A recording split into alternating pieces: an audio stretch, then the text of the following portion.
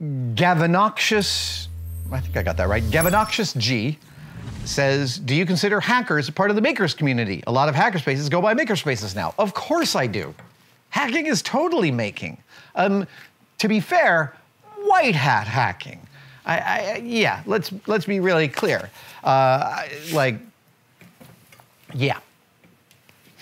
But, I mean, the hacker ethos, which comes out of MIT in the 50s, comes from a group of people wanting to go look at things that might have been locked away from their view, and their goal was to see things and then leave what they saw exactly as they found it. That is absolutely a maker ethos. Actually, a guy came up to me. There were a lot of tears there have been a lot of tears in the autograph lines over the last 4 cons. And on Sunday in Portland, a guy came up early on and he said, he asked me to sign a copy of my book. And in the first chapter of my book, I talk about coding being making. Because somebody came up to me at Maker Faire in San Mateo and said, I don't make stuff, I'm a coder. And I yelled, coding is making! And I tell that story in the book. And this guy came up and he said, what he wanted to say was, that really affected me when you said that coding is making. But he didn't get it out because just saying the words made him choke up. And that's how much impact we can have when we are not gatekeeping, when we're not testing people for their worthiness of their opinions for the things that we love, when we are not saying your experience isn't valid because you haven't gone through the same thing I have. When we are inclusive, we can change the lives of people without even knowing it. This guy read that coding is making, and telling me about it 2 years after my book came out got him choked up. That's a really powerful experience, and I am sorry that that person spent so long thinking that somehow their work was less than because it fell into some other category that somebody thought wasn't making. I'm really glad that no one shits on 3D printing anymore, or at least I haven't been seeing it in a long time.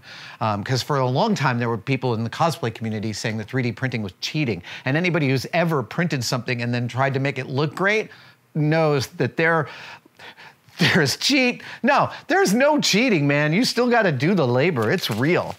Yeah, hackers are makers.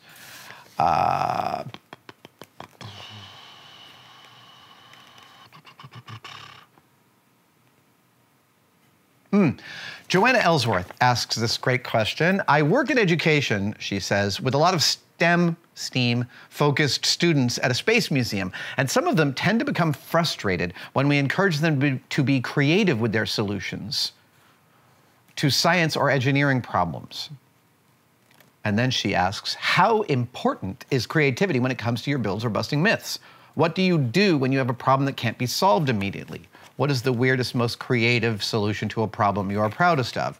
Those are all really, really big questions, but I'd like to talk about the biggest question you're asking, which is, right, so you say I work with a lot of STEM students, and I say STEAM, because I add the A, but for arts. Some of them become frustrated when we encourage them to be creative with their solutions. So I'm guessing that part of that frustration might be, to them, the idea of creativity as a disconnect within a scientific frame. And the most beautiful and amazing thing I learned from 13 years of doing Mythbusters is that science is an absolutely deeply creative discipline. And it is in the first step of the scientific method, form a hypothesis. Well, I guess there's question is the first step, and then to answer the question, you form a hypothesis. Forming a hypothesis is a creative act. Where does that hypothesis come from? You might think that your hypothesis is low-hanging fruit, but low-hanging fruit to you might not be to somebody else. Robert Pirsig So this isn't my revelation either. This comes from Robert Pirsig from Zen and the Art of Motorcycle Maintenance. And it changed my life when he said in that book, the scientific method is a deeply creative process. Moreover, in the same way that the more explorations you do creatively, the more you can do creatively, like they are self-generating, so are hypotheses. The more hypotheses you come up with, the more you can come up with. The weirder you go, the more strange things occur to you, and a lot of solutions come about because of people getting as weird as they possibly can and then chasing these things down to their natural conclusions. So creativity isn't just important, it's intrinsic. So the thing maybe to understand is, again, when you're saying to a kid that's in a science program, be creative, I can imagine that they might, coming from the specific frame they're coming from, might imagine that you're asking them to do something outside of the purview of what they've expected. And the trick for us is to help everybody understand that creativity is intrinsic to this process, not an adjunct, not ancillary, not an add-on. It is deeply embedded in that process. The only way you come up with solutions to difficult problems is by thinking creatively about the future and positing alternate futures. That's creativity right there. Jamie loves to point out that for us, building the lead balloon was us figuring out all the ways to keep this material from failing. And in order to do that, we had to think about all the ways in which it was going to fail. And then we had to run them off at the pass. And the way Jamie described it, and I love this, is he said it's the closest that I've ever been to looking into the future. Because we did encounter every single problem we posited, and we had a workaround for every single one, and then we got the balloon to float. That is looking into the future. And that's doing it. I mean, I'm using the same part of my brain that Robert Heinlein was using when he writes science fiction, that Neil Stephenson is using when he writes one of his books. We are positing imagined realities, and then we're comparing and adjusting ours to fit it or to help us understand the present. The weirdest, most creative solution to a problem that I am proudest of. Right now, I am totally ecstatic that my Iron Man Mark I was painted with chrome magic markers. That's thrilling to me, and that's a little bit of I'm making a little bit of a cheat. I use the Molotov markers that you can get on Amazon. I buy their refills, and then I thin them with lacquer thinner and airbrush them, and they spread just magnificently. But ultimately, like if you told 10-year-old me one day you'll make a suit of armor that looks like it weighs hundreds of pounds and it's going to be colored with magic markers, I would have been surprised. All right.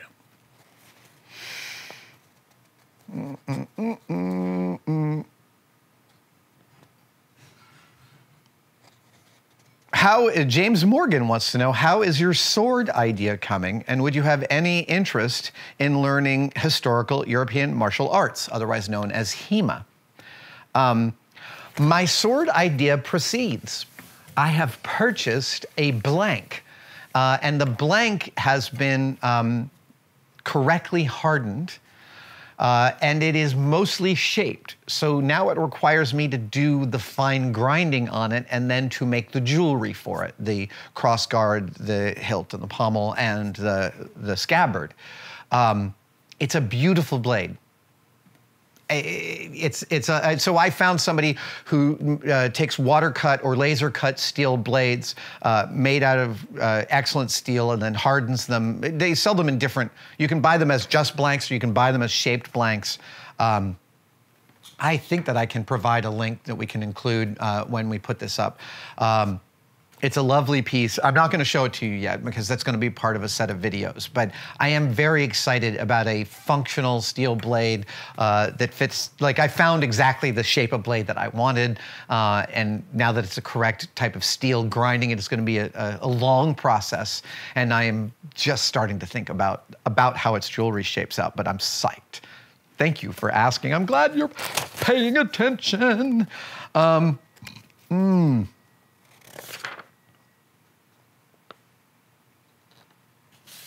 Let's see here. Eric Meyer wants to know, have I read the second and third installments in the 3-Body Problem series? These are 3 unbelievable science fiction novels by Liu I'm sorry, Cixin Liu. I'm so sorry about my butchering of his name. His books are incredible, absolutely beautiful books. I did read the second and the third book, and I loved them immensely. I did a bunch of both reading and listening to them. I was traveling a ton while I was moving through the second one, so I listened to that one that was the book I listened to the most of. And it's like an 18-hour book or something like that. And the third one, the first and third, I mostly read, but I think they're magnificent. The construction of the sophon, the wall facers, amazing. The finale of the second book was so surprising to me.